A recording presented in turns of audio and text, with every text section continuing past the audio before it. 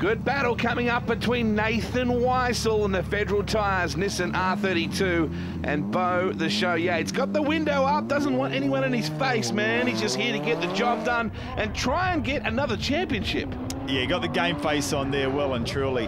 Now, both of these guys, Oran Park regulars, they should know their way around here. And it looks like Nathan Weissel might have a little bit of a power problem there. He just doesn't seem to be getting it to the ground, or he's got some kind of problem, Wade. Bo the Show Yates is flying. Where I think that Bo has it over a lot of competitors is his angle. The shorter wheelbase Hutchie is such a lethal proposition in Bo's hands.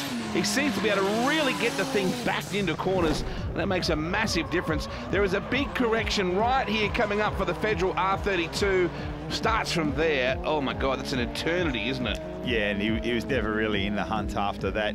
Just didn't have the rhythm going through that Bo did, and the TRD Corolla is flying at the moment.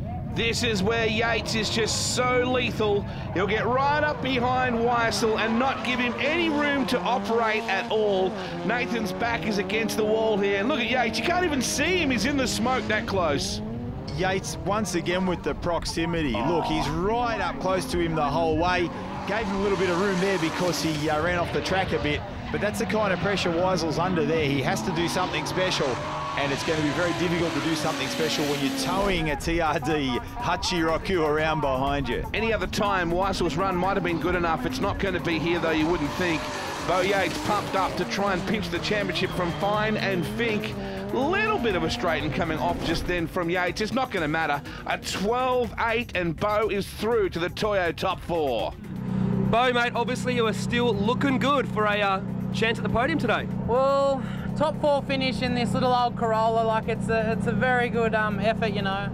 Weasel's never an easy customer, you know. He's got plenty of speed out of that Skyline, you know. He's on the Feddies and he's doing quite well, but mate, I'm just happy to go through to the top 4 now.